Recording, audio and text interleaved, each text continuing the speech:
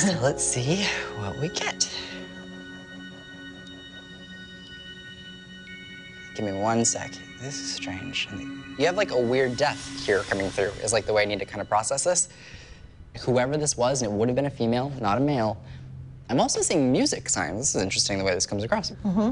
She's having like, what is this? She'll like joke. This is weird. I don't know what it is. She's like doing this weird hand thing with me.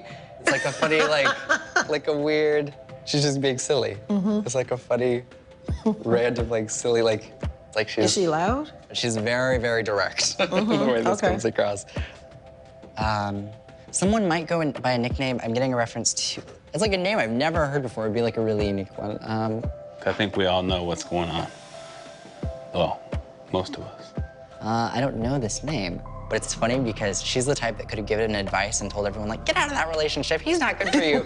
But when it came to getting that advice herself, it was much harder. Oh, that's so true. We used to have to argue for hours. She is not lying. I used to be like, and then she would tell me, well, I just had to argue with you to get my point across. And she was like, I knew an hour ago that you was right. I'm like, what are you doing to me? That's Lisa. But there is a reference to South America and South American countries. Do you know if she had visited at any point Central America, from your knowledge? Honduras. Okay. And then she's referencing to a car accident. And this is interesting because she's placing these two together, but she's having me acknowledge that if this had happened in a different country, this wouldn't have happened. Dangerous.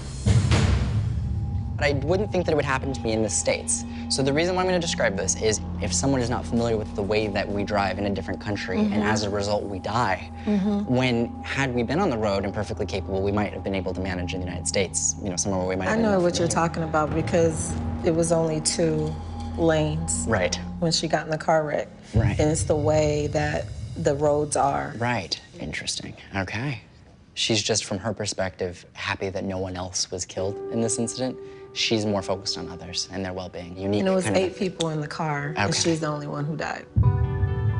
Everybody could have. A lot of people got hurt. Right. Bad. Right. But she's the only one who She's the didn't only make it. one. Wow. Oh my gosh. Everything you said, you were dead on. Like, she was in the car in Honduras, and the road was weird. I'm so sorry. So you have to turn the picture over.